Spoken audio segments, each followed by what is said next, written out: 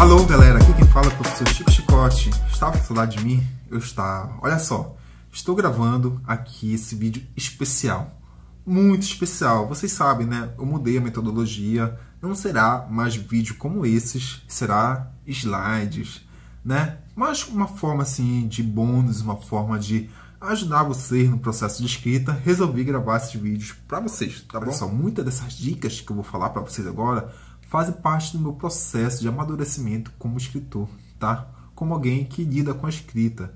Por mais que vocês pensem que eu possa escrever bem, né? Gente, já tive dias de pesadelo escrevendo redação, né? Mas olha só, já fiz 3 vestibulares, passei nos 3, então tenho uma certa experiência, né, em concursos públicos, em escrever. Então, presta atenção aí. Eu sei.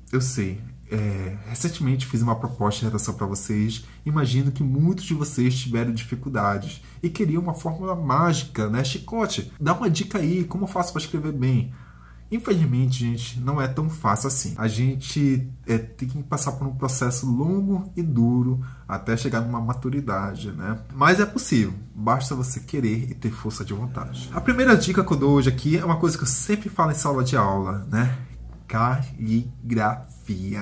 Galera, não adianta nada você ter uma boa ideia, você ter uma boa estrutura e a caligrafia é horrível porque não vai cumprir a função ali, que é comunicar, né? Que é passar a mensagem. Então, uma boa apresentação do texto começa pela caligrafia, começa por uma boa letra que seja legível, não precisa ser linda, não precisa ser maravilhosa, mas apenas legível. E isso é critério de pontuação em qualquer prova, em qualquer texto, tem que ter uma caligrafia boa. Tá, uma coisa também que é muito recorrente nas salas de aula, né? Uma segunda dica é sobre título, né? Geralmente não vem especificado no comando da questão se é para colocar título ou não. Mas sempre vocês perguntam, tio, é para colocar título? Olha, não é obrigatório, mas é conveniente. Então sempre coloque título, né? Deixe seu texto mais charmoso, situa melhor o leitor. Então coloca o título, mas você sempre colocará o título por último, tá bem? Terminado o seu texto, feita a revisão, você vai pensar no título bom, no título top ali para aquele seu texto, só o final. Eu sei.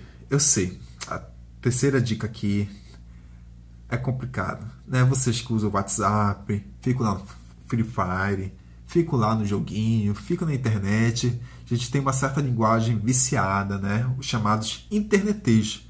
Chicote, o que é internetês? Aquela linguagem da internet, né? VC, PQ e assim vai, né? Então, nesses textos de redações, não é permitido internetês. Esqueçam ele. Para efeito de comunicação ali no WhatsApp, excelente, é ótimo e até é permitido. Mas nesses textos, esqueçam, tá? Esses textos eles pedem uma linguagem mais formal, né? Uma linguagem mais madura. E internetês fora disso. A próxima dica vai muito nessa linha de raciocínio, que é abreviaturas, né? Tem gente que coloca tanta abreviatura que nem ele sabe o que significa, né? Eu aconselho colocar por extenso. Só em caso de extrema necessidade, coloca ali uma abreviatura, né? Mas você tem que ter em mente que o leitor vai ter a capacidade, né, de ler essa abreviação, ok? Imagina um corretor que vai ler 40 redações em 1 hora. Imagina que essas 40 redações sejam praticamente idênticas. Meu Deus, que horror! Será que esse cara vai ter paciência de ler tudo isso? Óbvio que não, né? Então fuja dos clichês, fuja dos lugares comuns, tipo era uma vez, ou atualmente, hoje em dia. Ao começar a ler esses textos, o corretor já vai estar de saco cheio, já vai estar enjoado de ler tantas vezes a mesma construção. Então evite lugares comuns, né? Tente começar de uma forma diferente, de uma forma inusitada, não é mesmo? Olha só, tem gente que é tão metido, mas tão metido, que procura várias palavras novas, às vezes até em desuso, que não se usa mais, para rebuscar o texto. Mas isso acaba tornando o texto chato também, né? Então uma dica é procure aumentar seu vocabulário, vai se tornar mais interessante, mas vá com calma, né? Não coloque palavras que estejam em desuso, palavras muito velhas, assim, né? torne seu texto interessante. Até mesmo para não ficar repetitivo, você vai precisar usar sinônimos, vai precisar usar outras palavras, não é? Então, vá com calma nesse aspecto. A outra dica é escreva vários tipos de gêneros, né? Não fique só naquela redação argumentativa que a gente escreve na escola, né?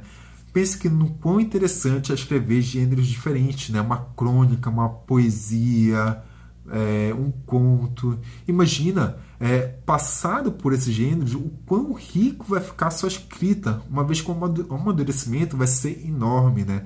Vai ser muito bom para você trazer essas experiências dos outros gêneros para o seu texto. Os grandes escritores sempre escreveram em mais diversos gêneros, né? Machado de Assis, por exemplo, escreveu crônica, conto, romance e foi bem sucedido em todos esses, né? Então, com certeza, um gênero, né, agregou muito ao outro. Evite generalização, né?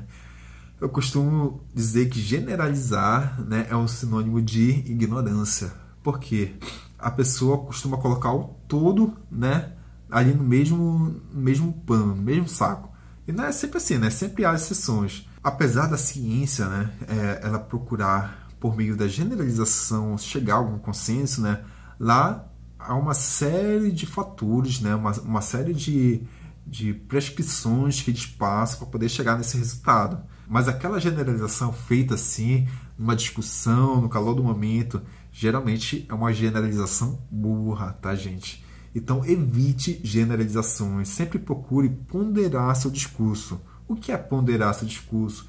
Sempre falar assim, olha, pode ser que sim, pode ser que não, quem sabe seja, né?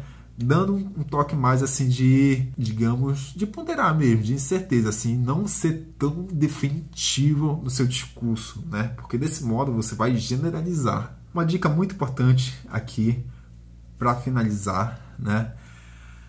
Leia todos os dias, leia muito, leia demais, leia textos literários, leia texto jornalístico, se intere dos assuntos para você ficar uma pessoa com profundidade, para você saber o que falar, para você ter, né, um repertório grande. É tão interessante quando a gente encontra uma pessoa inteligente, uma pessoa que saiba se comunicar, que saiba falar sobre os assuntos sem ser de uma forma arrogante, sem ser de uma forma, né, que generalize, aquela pessoa sábia, né? Para isso, a pessoa tem que ler bastante, tem que ler muito, muito, muito.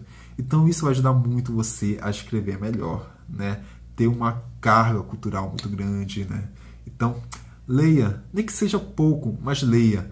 Mas não leia assim, lendo aqui, olhando televisão. Não, separe um tempo exclusivamente para isso, para você ler, para você amadurecer quanto leitor, quanto escritor, quanto humano.